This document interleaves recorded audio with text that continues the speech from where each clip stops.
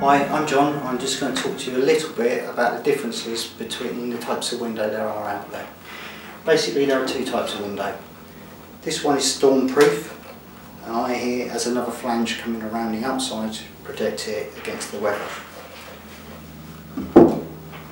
This window here is a traditional flush casement, quite often used for period properties. You can see the difference. This one's actually flush, as it says. This one is storm proofed. The window we use here at Hillview is basically a combination of the two. We're still going to give you the traditional look at the front. Yet when we open it up, you can see that we've got the storm proof. So really you've got the best of both worlds. You've got the traditional authentic look with the modern storm proofing. Perhaps another thing that's worth talking about on this traditional look is the fact that the astragal barring on the outside is done like a traditional putty line would be. Whereas if I turn the window round,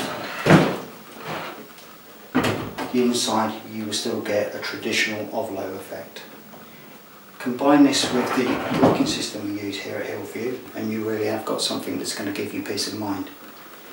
We actually use a Venkhouse full wraparound locking system. Now I've explained a little bit about our traditional windows.